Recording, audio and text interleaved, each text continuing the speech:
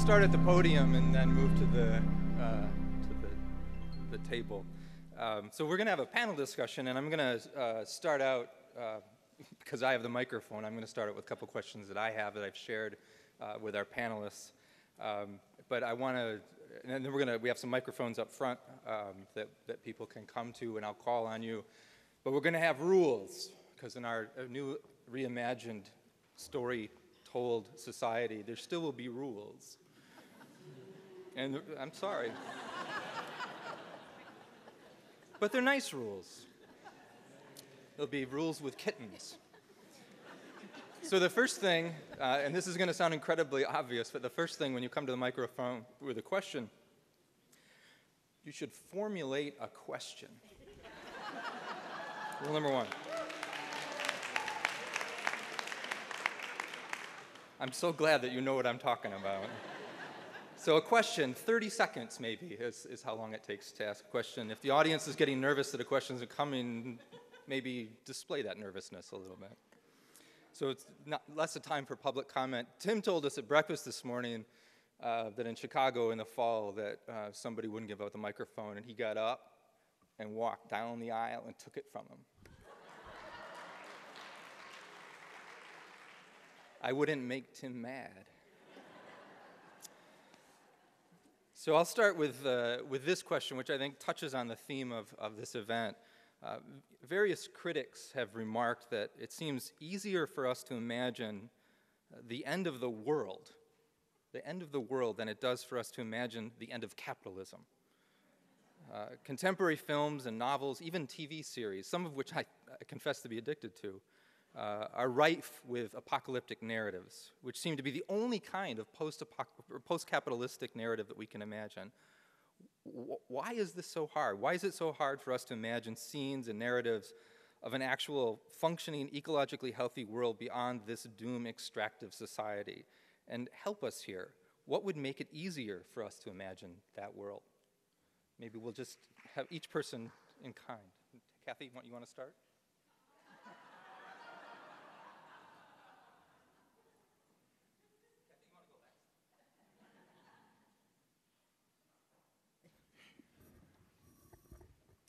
Well, I think it's a really good question, and I think a lot of the reason that there are so many post-apocalyptic stories out there is people are trying to come to terms with this. You know, they're trying to figure it out, and stories are often the way we do that. So why aren't we coming up with the imagination stories, the possible stories? I think one reason is that in academia and in the left, you get much more status by cutting something down than by proposing something. If you try to propose something, then your smarter colleague or comrade will tell you how wrong you are. If you tell somebody how wrong you are, they'll go, oh. Okay, so that's one thing, and that's a habit we can change. Actually, Michael and I think you're wrong about that. Okay, that's great. We can start right off with some disagreement. So a second thing is that I think the mainstream media and the mainstream culture has a theory of how change happens. Their theory of how change happens is that important white men in suits make decisions and then things are different. And our theory of change at Yes Magazine, and I think a lot of other people, is that change, the real change, the really radical enough change, happen because ordinary people, and especially people on the margins, make it happen. And because the mainstream media doesn't believe in that kind of change, it doesn't see that kind of change. It's invisible, so it doesn't get reported on. So the real work that's happening in our culture, that is actually the parts of a vision of a new society, which I think people are not just talking about, I think they're doing. Those things are invisible because to the dominant culture, they don't exist. Great example of that happened in Seattle during the WTO. You may remember the thousands of people showed up in Seattle and shut that conference down. Well, the mainstream media had no idea that was going to happen because all those movements were invisible to them. So, I think don't pay attention to what the mainstream media is doing. The important stuff is happening around the edges.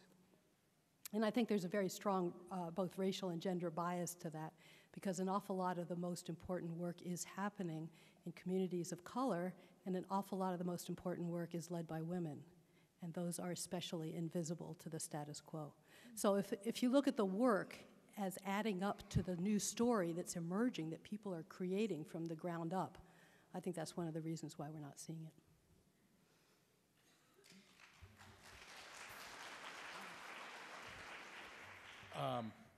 I think starting, as you did on your second point there, about who it is that's putting together those stories, those apocalyptic narratives of the end of the world sort of stuff, is a good way to start answering this question of why it's easier to picture the end of the world than the end of capitalism.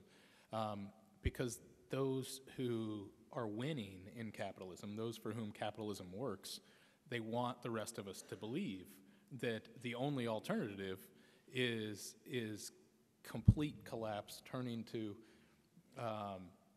really end of the world apocalyptic narratives where we're eating each other's faces, and where it's zombie films. Like they want us to believe that it's either corporate multinational capitalism or a zombie apocalypse.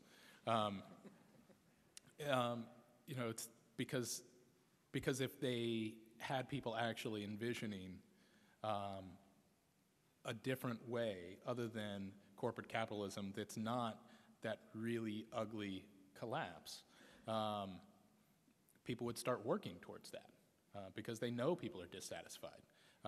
And that's the other piece of it, that the end of the world narratives that are increasingly popular are responding to a genuine feeling in a lot of the population that we are reaching all these limits, and this path that we're on can't continue much longer, and this system is going to have to end in one way or another, and for those who create so much of the media that we consume, they want us to believe that the only way this system will end is in that really horrific, ugly zombie apocalypse sort of way.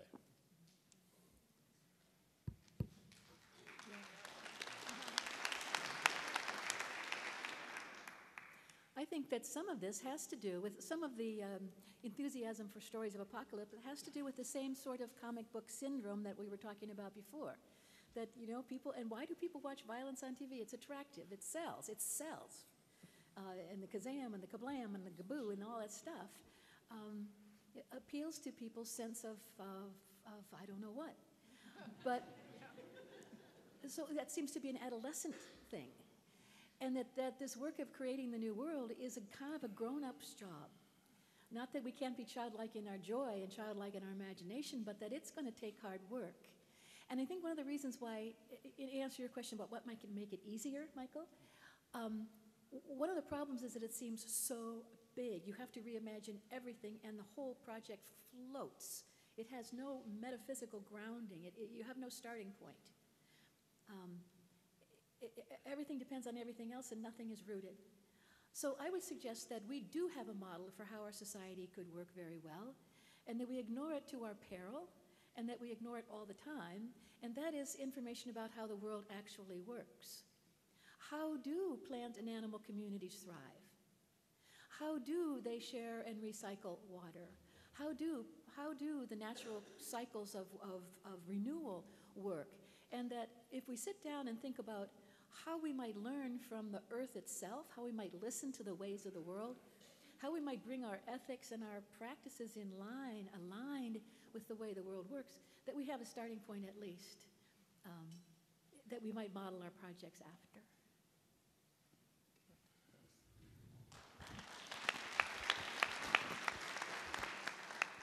So I'll ask one more question for the three of them, and then we can take questions at the microphone. Some people, maybe lots of people, are not going to take part in what we might call the noisy stuff, the public stuff, the stuff that might end in incarceration. If we're going to start a group, if we were going to start a group, and let's call that group Introverts for Climate Change or Climate Action, what projects could those people take on? Well, actually, prison is a great place for introverts. As an introvert, being an introvert helps you do time, actually. It makes it a lot easier to do because it's a very introspective sort of place with highly negative consequences for sticking your nose into other people's business too much. So it helps to be an introvert in prison. But I mean, I understand what your question is asking. That's certainly not, that sort of thing is not what we need everyone to be doing. And it's not for everyone. But I do challenge the idea that is implicit in a lot of that giving something up isn't everyone's job in this. Often that question is structured as, well, there's all these reasons that I can't go to prison because I would have to give up all these things. And prison is not for everybody. But there are... Approaching everybody. Some of us can handle it better than others. But people do. I challenge the notion that there is an easy and convenient path to make significant change, and that's what I think that we have to accept. That you might not have to risk incarceration, but you'll probably have to risk stepping outside of your comfort zone. You'll probably have to risk risking your reputation. You might have to risk your career.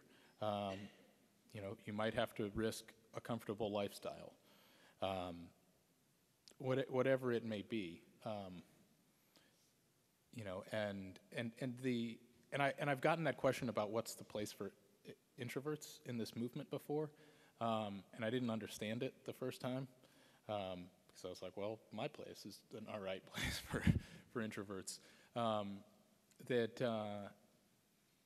meeting these challenges doesn't necessarily mean doing it in a comfortable way. That it's not like, oh, just do the same thing that you're doing and have a climate-related influence on it, or just spin it in a climate direction. In 2008, after I had gotten very concerned about climate change and it had pretty much become my main focus, I was an economics student at the University of Utah at the time, studying alternative measures of well-being, alternatives to the GDP. And I thought that my role in the climate movement would be being the wonky economist guy that's always talking about alternatives to the GDP. But it turned out that the climate movement had plenty of wonky economists, and they needed more people pushing the boundaries and taking risks, and showing that that was okay. That's where the job opening was, so to speak. And that's kind of how responsibility works. We don't necessarily get to choose our responsibility. Sometimes it chooses us, and sometimes we find that we're suited for something that we never would have expected. I had never given a public speech before I disrupted that auction, and was suddenly vaulted into this very public position in the climate movement, and found out that there were certain aspects of this position that I was good at, and I never would have expected that. I never would have sat down and said, well, here's the things that I'm comfortable with and the things that I'm good at. This whole position never would have fit into that. And so I think finding our place in the movement has to mean a little bit of opening ourselves up to the opportunities that arise, and getting in over our head sometimes.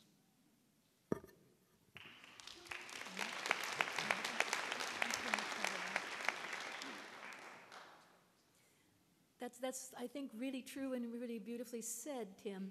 You know, Sandra Steingraber, do you know her? A great foe of chemicals and toxins, and fracking, particularly toxins, was once asked, is often asked, Sandra, you are so courageous. You are just the picture of courage. How do you do it?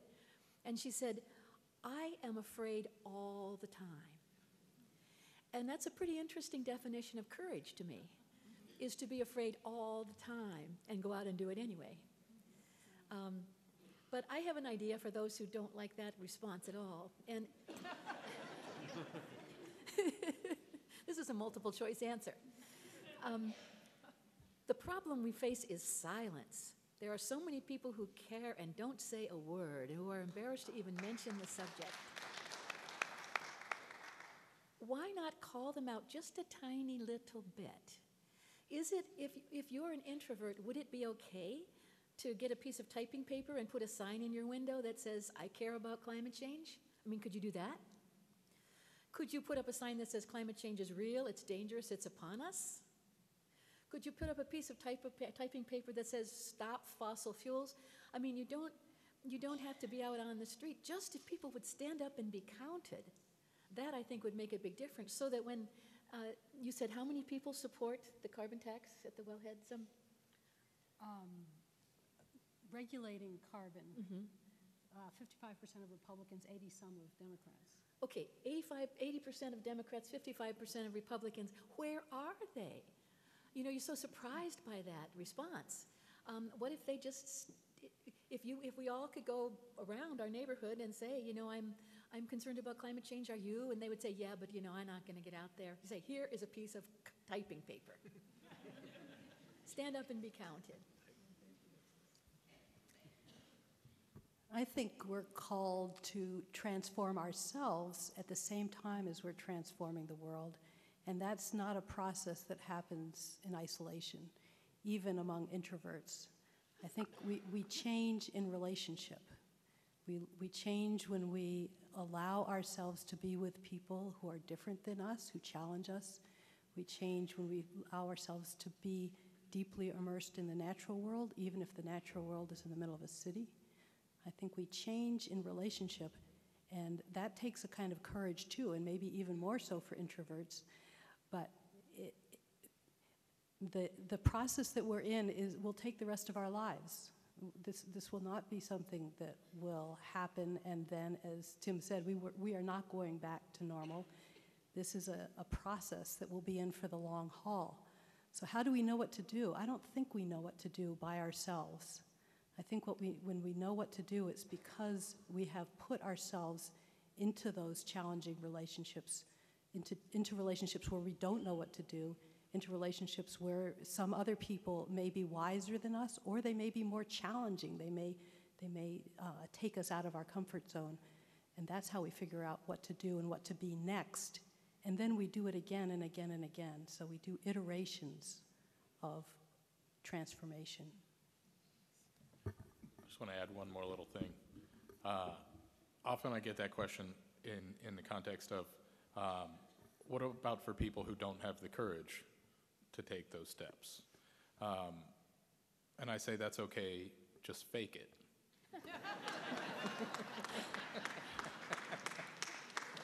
I'm a huge fan of authenticity, but courage might be the one area where authenticity is overrated. That's great. I have a whole notebook full of questions, but I'm also an incredibly generous person, so you know that. So we maybe have some questions from the microphone, one on each side. We'll start here. Thanks for your generosity, Michael. Let's see.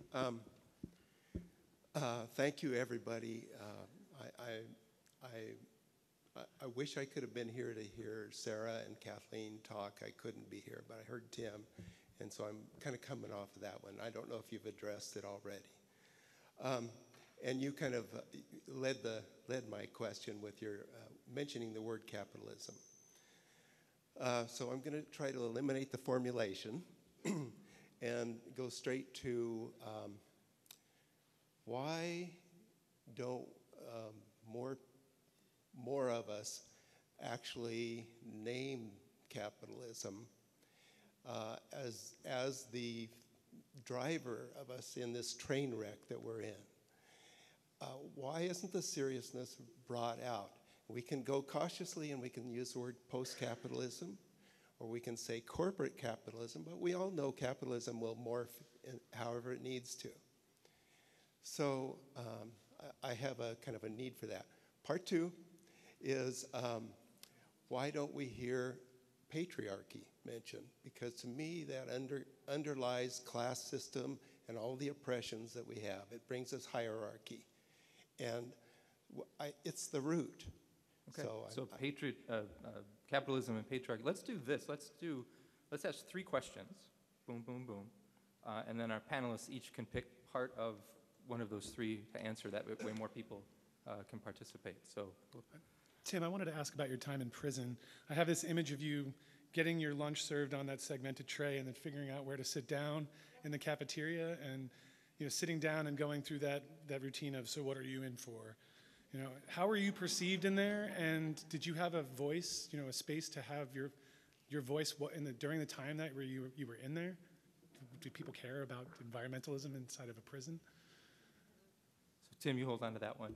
I'm pretty sure that one was for you. You've done time, haven't you? Oh, yeah. Okay. One more.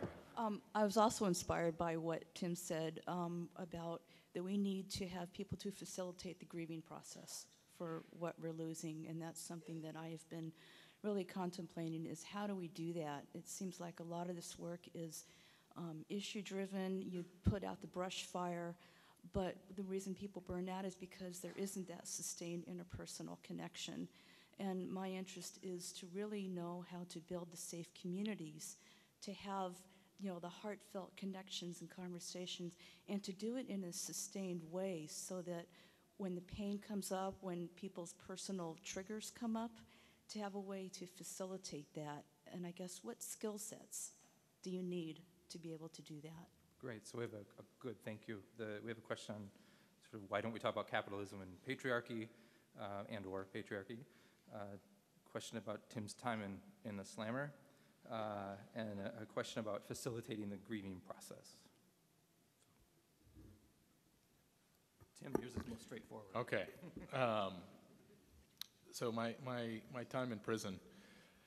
Yeah, there was I got a lot of strange looks because normally people don't ask too many questions when you first get locked up. It's kind of frowned upon to ask too many questions about somebody's case.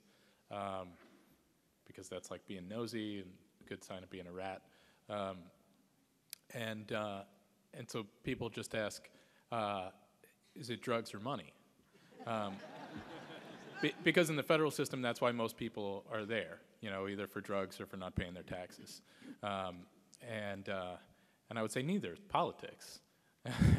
I'd say I'm a political prisoner. And then I'd say it was a civil disobedience case, and then I'd explain more. And so I was actually in 5 different institutions, and so I had that experience of coming into a new institution several times and with a new population of folks, and just being a political prisoner, there's an automatic level of respect for that, because everybody who's in the federal system hates the federal government, and so being there as somebody who stood up to that. And called out the injustice in that system, just afforded me an automatic level of respect. So that immediately made time easier to do. Especially once I got settled into the main institution that I was at for a lot of my time in Herlong, California, there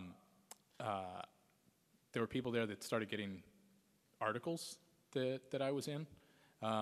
And after I'd been there a few weeks, there was a guy that I'd passed that I hadn't really talked to before, and he goes, "Hey, you know you're in Rolling Stone this month. I was like, whoa, okay. And then there were a few other articles that came in that kind of got passed around, and so then people got more of the story, because I didn't talk about it all that much, because I'm an introvert. And I really went into it. You were talking about maintaining my voice, and whether I was sort of an activist on the inside. And I went into it not planning on that. I went into it thinking, okay, this is my vacation for a couple years. I'm going to keep my head down and just do my time. Then I learned the lesson that a lot of folks learn who just try to keep their head down and not make any waves, is that there's no safety in silence. And so I ended up getting locked up in isolation for an email that I had sent to a friend of mine who was an organizer, and she was supporting me a lot while I was locked up, and coordinating a lot of things with Peaceful Uprising for me. There was a company that had donated to my legal defense fund, and I'd heard a rumor that they were exporting all their U.S. jobs and shipping them overseas. And so I sent her an email and said, see what you can find out about this, see if the workers are organizing, any resistance. You know, obviously if that money they gave me came from shortchanging their workers, then I can't accept it and I'd like to give it away. And I said, on my part, I'll write a letter to the owner of the company, who was somebody that I knew, and see what was going on. And I said in the email that I sent to my friend Dylan, I said, if it turns out to be true, I'll threaten to, in the letter, I'll threaten to give the money away and speak out against them if it turns out to be true. And a couple days later, I got called into the lieutenant's office, and he said, I'm getting calls from Washington, D.C. saying I got to lock you up because you're making threats to people. And I was like, what are you talking about? And he was like, well, it's right here in this email. I was like, if you've got that email, you can clearly see that I'm not threatening anyone. And he said, well, you used the word threat. And I said, I could have said it looks like there's a threat of rain. It doesn't mean I'm going to hurt somebody. And we had this very Kafkaesque conversation for a while. And finally he said, well, look, when I get these requests from Washington, I got to do something about it to make it look like I'm taking it seriously. So I got to put you in isolation. And so they locked me up. While I was in there, I found out that, they generally keep people in there for 90 days for investigation to determine if they'd done anything wrong. And I had prepared for repercussions like this when I got locked up with Dylan, my friend that was coordinating things for me. And we had used phone trees before in Peaceful Uprising, and I said, find all the phone numbers you can from the warden all the way up through the National Bureau of Prisons, through the Department of Justice, all the way up. And if something happens to me, trigger the phone tree and barrage all those numbers with phone calls. And so I was able to get word out after a few weeks to Dylan about what was going on. And so she triggered the phone tree. She sent out press releases. And so suddenly there were thousands of phone calls into the Bureau of Prisons. And the media was going nuts with it and calling the prison. And they let me out of isolation less than 24 hours later from when the phone calls started. And so then I got sent back into the general population, and then all the other inmates had found out what had happened at that point. And their reaction was sort of like, wait a minute, you can fight back against these people? They knew that I was an activist. They knew that I was there for an activist offense, but I don't think they really internalized what that meant, that activism was people who are outside of any authoritative power structure who exercise power in their own way. I don't think they got that until they saw that happen. And so then people started coming to me with all these other issues. Like, how do you think we can bring more attention to this? What do you think we can do about this? And so then I started working with all of them. And at that point I said, well, so much for keeping my head down. you know, if there's no safety in silence, then I might as well fight back. And then 2 weeks later, they said, we're transferring you to Colorado.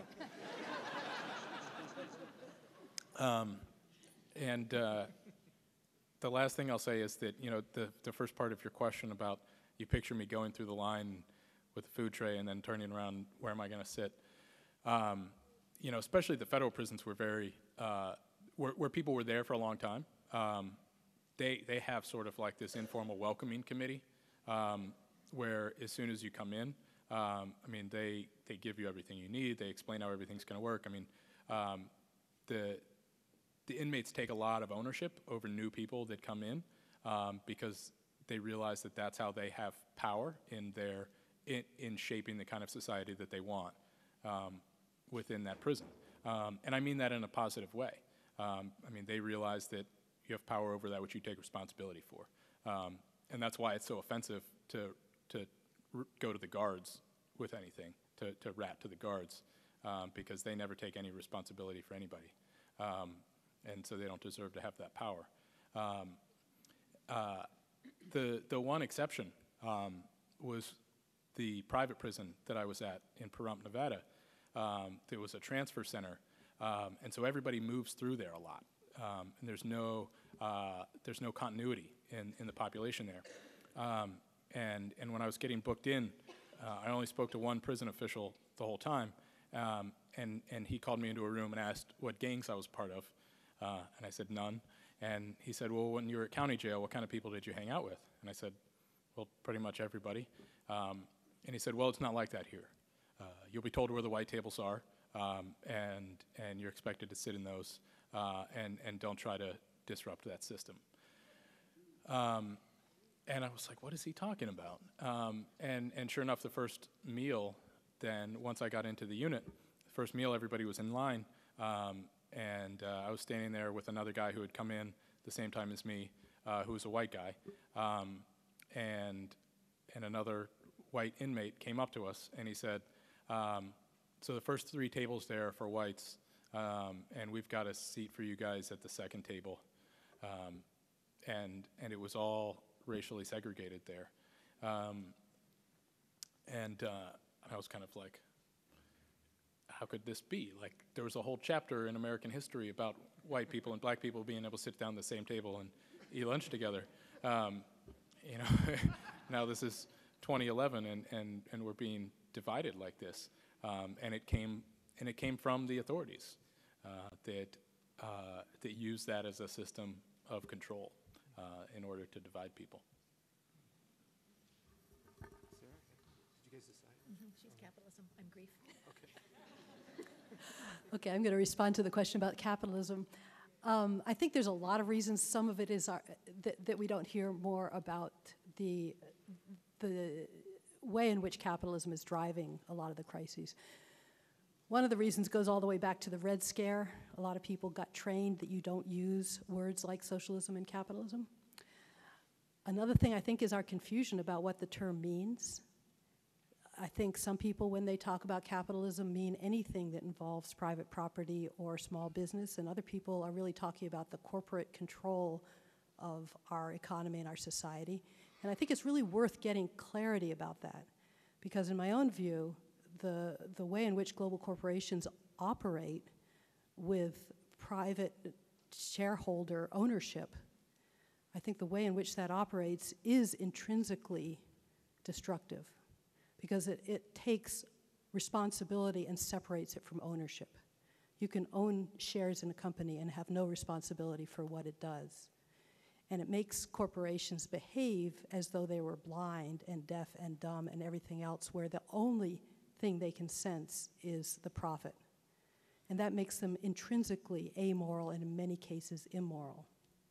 So I think we need to, when I first started working at Yes, people would say, well, the way to make change is to get these huge corporations that are so powerful, get them on our side, and then we can really get sustainability. So I was I wanted to be really empirical about this, not ideological. So I was really looking for those examples. And every once in a while, I'd find a company that was doing something really good.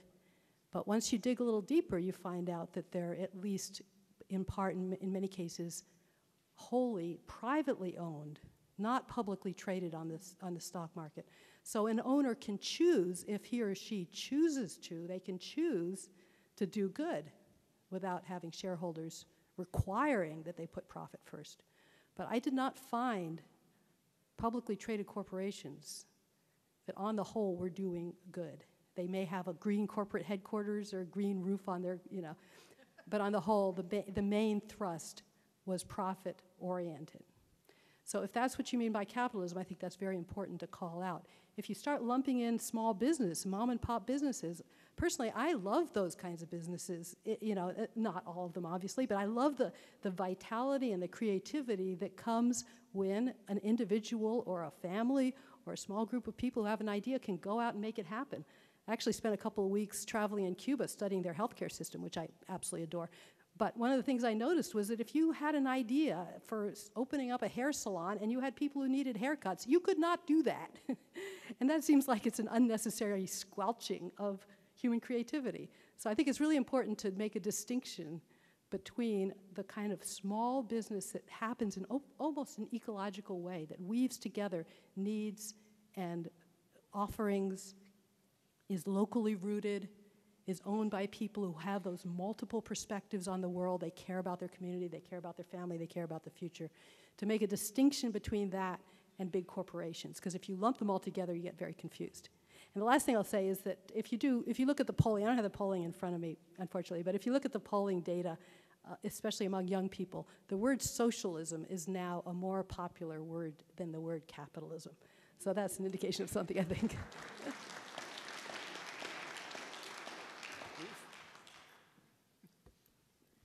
Yeah, the only thing I would add to what you said, which I thought was very perceptive, is that there's this old saying that the creature that knows the least about water is the largemouth bass. And the point of that is that if you swim in it, you don't know it's there. And I think we've swum for so long in capitalism and patriarchy that we're really not paying much attention to what it is and what it's doing. And I think particularly if you ask young people about patriarchy, they'll just go, what are you talking about? If you ask them about capitalism, they'll think, well, is there any other way? So it is an educational job to be done. So we come to grief.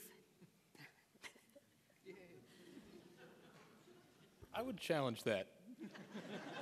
I'm sorry, I got to challenge that. And he's not even an academic. If you go to...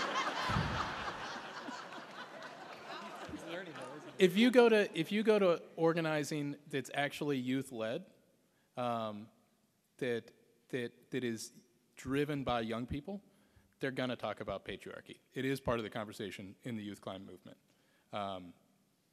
It's there. I mean, far more so than older generations, frankly. And I would venture to say that we're both right, because I think that once a person is in the youth-led movement, that they get it. And that may not be true of the population as a whole. Anyway, doesn't matter, because it's about grief now. And, we know a lot about grief. We are creatures who die. And we know it from the very beginning of our lives, that we are creatures who will die, and it's part of our way of living in the world.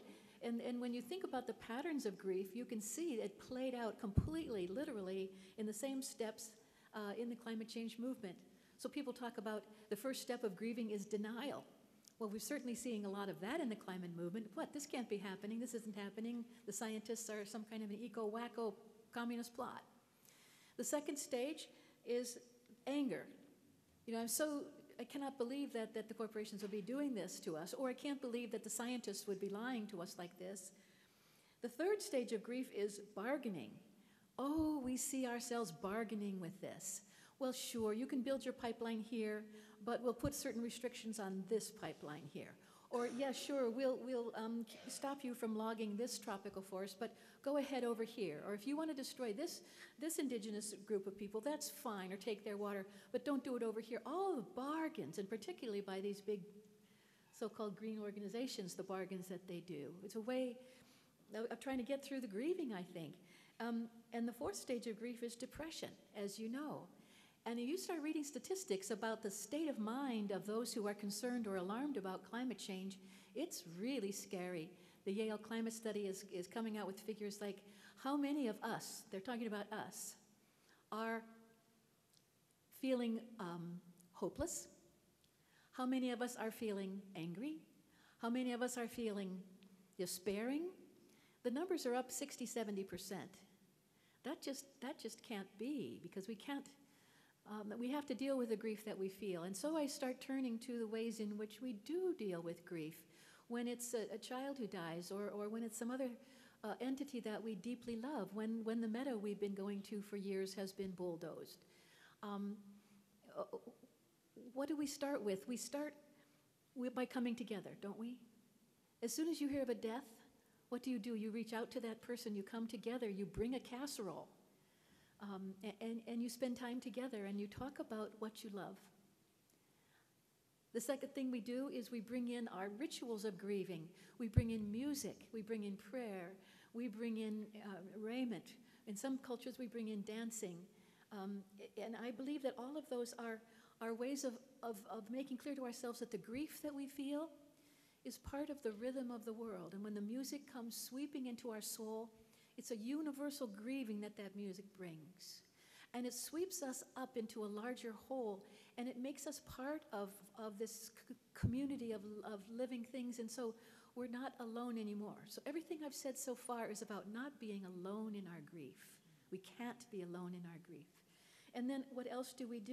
We go outside, and we take long walks. We sit by rivers. We let the earth speak to us. Another way in which the river can come right into our bodies and sweep us up and help us understand that this is the way of the world. So I think that the ways in which we deal with grief when it's a specific loss or a death are the very ways that we can appeal to when we're talking about the grief we feel about the fate of the earth. The one thing we can't do is allow grief to go to its fifth stage, and that is acceptance. We can't go there. I'd say that.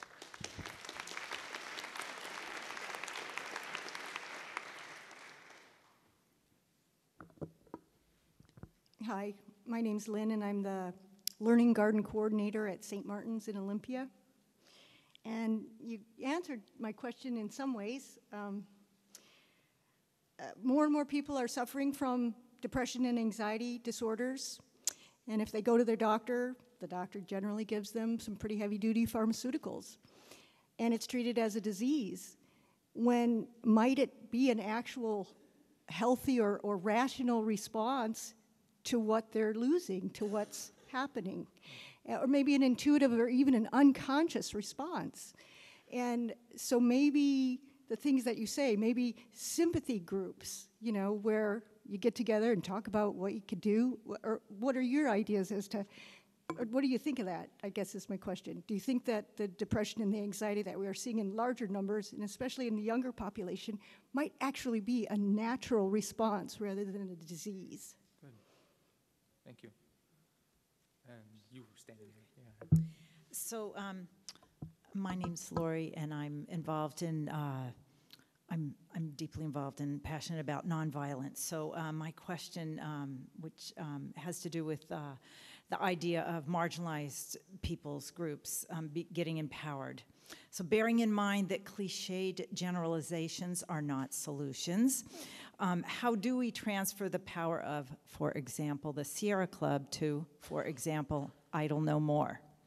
And so I would like to hear more specifics about how we who are comfortable can be allies for people who are already on the front lines. Thanks. Thank you. One more, and then we'll break it up. Yeah. I guess the alternatives to capitalism is communism and socialism. Communism in Russia, I guess, was pretty much a failure. Colossal failure, perhaps. Socialism hasn't been able to stand up to capitalism. And there's the other example is communist China, which to some extent has had considerable success, and I don't think has backed down too much from Western capitalism. And they've done some remarkable things. I'm thinking particularly of the population problem in China, which they controlled by a one-child policy, which many people would disagree with as opposed to fundamental freedoms, but it did solve an overpopulation problem. And I'm thinking that perhaps now with Communist China becoming possibly the dominant world power, if you see any future that will influence our ideas of a economic and social society for the better. Thank you. So a question about grief is rational or natural transference of power from large groups to small groups and China's influence. Do you want to start? First person gets the first topic. I choose grief. Unless someone else wants it. You're not just going to say the same thing you just said, are you? As I said, no. What I think part of what we're seeing is the failure, the ultimate failure of the bad ways of grieving that have been foisted on us. Let me make that clearer. What was President Bush's response to this massive grief over the collapse of the towers? It was go shopping. And I don't think that's any different from the distractions that were offered that would keep our attention away from grief. So it's not just shopping, it's sports, it's all the ways in which we don't pay attention. And so there are certain kind of dysfunctional ways of dealing with grief. And one is in distracting ourselves. And I think that the grief we feel is a marker of the failure that's not working for us anymore. Another thing that we do to fail to grieve functionally is to lie to ourselves. This isn't happening. And I think what we're seeing is this universal failure of that means of avoiding encountering this. And another way in which we fail to grieve functionally is to turn our aggression inside or outside. Drugs, alcohol, aggression, and that's not working for us either. So yeah, I think it's quite natural that we're coming up against the wall of grief, this wave of grief, is because all the ways in which we've avoided it so far are just not functioning for us. I actually want to piggyback on that just a little bit, because part of the question was about what is the cause of so much despondency, depression, maybe in some cases dysfunction. And I think there is a way in which watching the life around us suffering does cause that. Both human and natural life suffering, I think, does cause that. But I want to just add in a couple other things. I mean, one thing is that we're eating terrible food. Kids are eating really awful stuff. And those chemicals really do alter the brain. And so if kids are, well, not just kids, people of all ages are on those kinds of diets, whether because of food deserts, whether because that's what they can afford, whether for whatever reason, they do affect our sense of well-being and the actual chemistry of the brain. And so then to go to the doctor and have them recommend chemicals to counter these other chemicals is really, it strikes me as a real failing of our healthcare system. I mean, everybody should have a chance to really get an immersive diagnosis of their way of eating and their lifestyle before anybody turns to chemicals, in my view.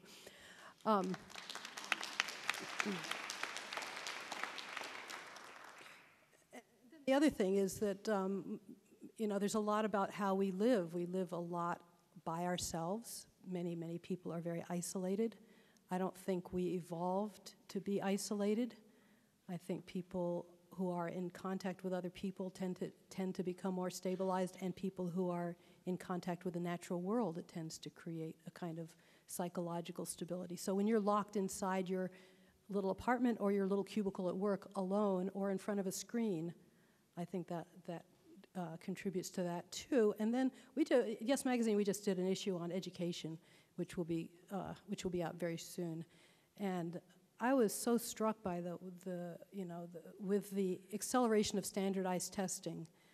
Kids who are spending hours and hours and hours filling in little bubbles on little standardized tests, and then teachers who are forced to teach to those tests, so teaching a lot of rote material to kids who are intrinsically wanting to be engaged in multiple and creative ways with their world. They are born needing that kind of engagement and needing that kind of physical interaction, creativity, music, art, They need to be engaged in so many different ways, and if we force them to sit down and shut up and to do one boring thing for many, many hours, a lot of them have to be medicated.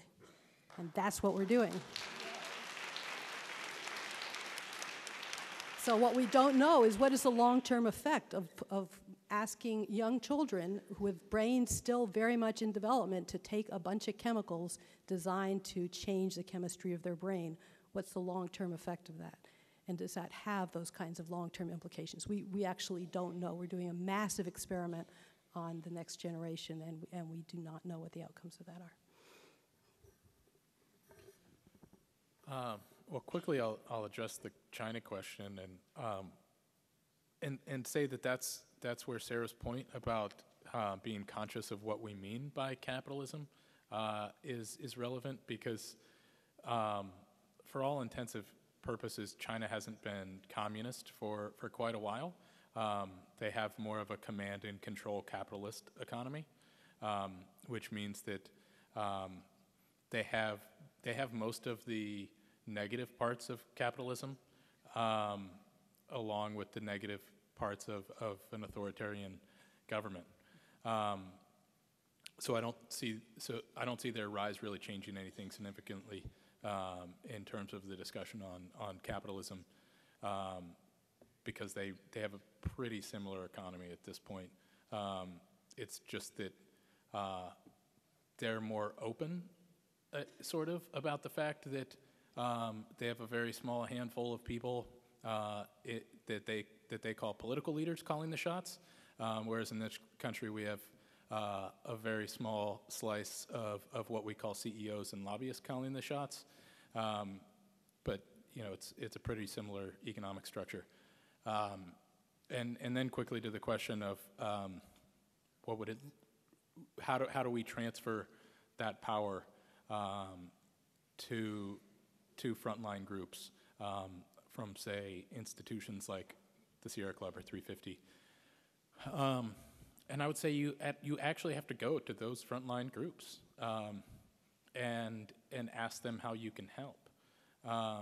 And as we were discussing over lunch, part of the value of that suggestion of having some groups in the mainstream part of the climate movement, the well-funded groups, shut down, is having those folks that have had that very comfortable NGO position, and that have been the people in powerful positions in this movement who controlled purse strings, have to go to those traditionally oppressed communities with a little bit of insecurity of finding our place in that, and us finding a way to fit into their organizing, which is what people of color have been doing on the left for a long time. And that's part of the value. That's part of why this would be a useful thing, is for those of us who are not used to being uncomfortable in those sort of situations, to have to go to those traditionally oppressed people, and us being in the more disempowered position, and not trying to fit them into our agenda, not trying to use them, but actually seeing what we can do to help. So I'm not the one who can answer that. You'd have to go to them. We have time for one more question. Hi, my name is Max. I'm an OSU student, and in my journey of awakening as an individual, I've come across many people in the environmental movement who have been embrazened by passion and inspiration and fueled by idealism, who have failed to implement change on the community level because of a lack of infrastructure in this movement. So my question for you is, in this time when the predominant structure is failing us, where should we be putting our attention so that we can live in a sustainable community in the future?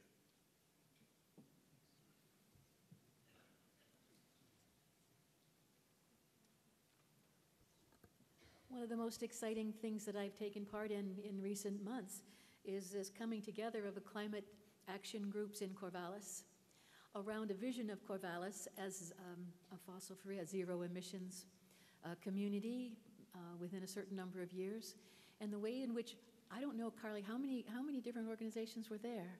There's a lot of organizations in this town, and when they came together, I beg your pardon? Over 30. That's amazing in a town this size. It's wonderful. And when these people all came together in the same room, they had to get a very big room. And when they started talking about what they were doing and what they might do together, it was thrilling. It was just thrilling. And now I think Carly and others, Annette and many others are working towards how these organizations in Corvallis can come together around a plan that will absolutely transform this community. So it would be wonderful to see students involved in that effort as well. I don't think anyone can say for anybody else how to get involved. I think that becoming active, becoming part of the solution if you aren't already, I think draws on the gift that you bring, as Kathy was speaking about earlier. It draws on your passion. It draws on who you know and what you want to get involved in. I think, you know, that we have to be in some ways led by our heart to do the right thing. And then we have the passion and the energy to really get involved deeply and to take the risks and to continue and to inspire our friends. Because I think one of the things that we know is that people learn most from each other about things like the climate crisis. They trust each other, and they trust each other, they trust people when they see that kind of authenticity coming through. So I would say follow the thing that you are most passionate about, and you're almost certain to find a few other people who are similarly passionate, and then go for it.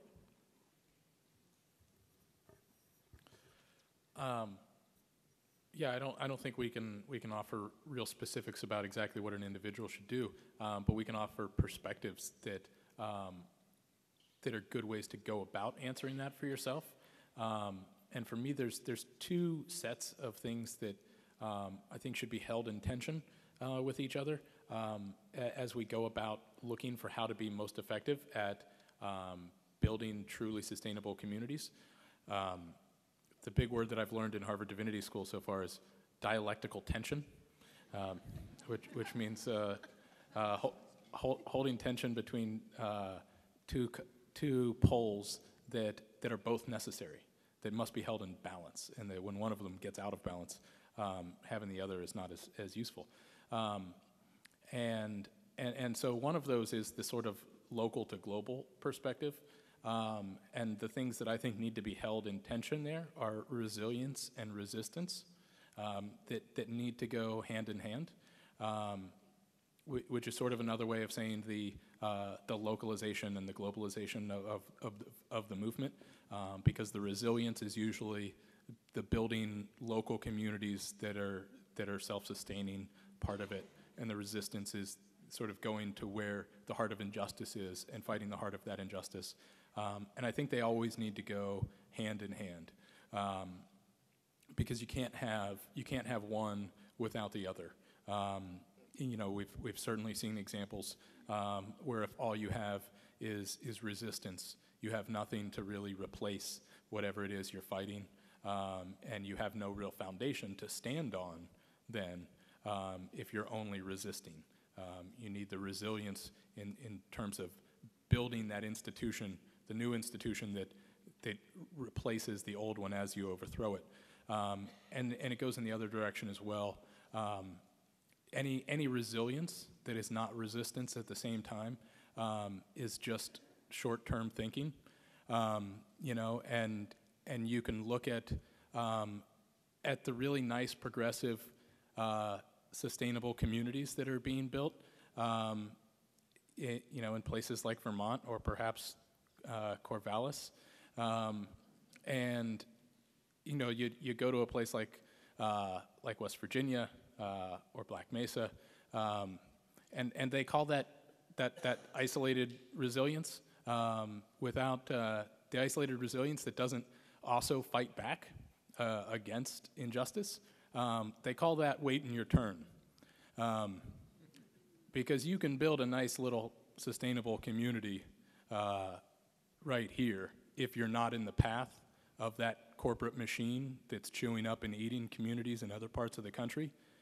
But if you're not standing up for those other communities that are in the path of destruction right now, whether they be in Richmond or Black Mesa or all these places where injustice is happening on the front line, you're just waiting your turn. Because once those companies have eaten everything they wanted out of those communities, they'll come for you. I think it's worth remembering that this country was once covered with sustainable local communities, Native American communities, and they pretty much all got destroyed because you can't have a sustainable community right next to an unsustainable community for long, because once the unsustainable community eats its own house, then it'll come eat your house. It'll keep eating, and you need that resistance piece. And the other things that need to be held in tension, as some of us were talking about this morning, is the real community building and relationship building, and the dialogue part of things, and then the action of actually getting stuff done, moving forward. Those need to be held in tension as well. And I was talking about it in terms of riding a bike. You need both the balance, like the healthy relationships and the internal dialogues and that sort of thing, and you need the forward momentum. And if you try to just get your balance perfect on a bike before you start pedaling, you'll never start pedaling, because you'll always be wobbling a little bit. And you can sit with a community and just try to work on your relationships amongst each other, and get those perfect, and you'll never start doing anything, because those won't be perfect. It takes the forward momentum, the action, to help work on those relationships. So you gotta walk and talk at the same time.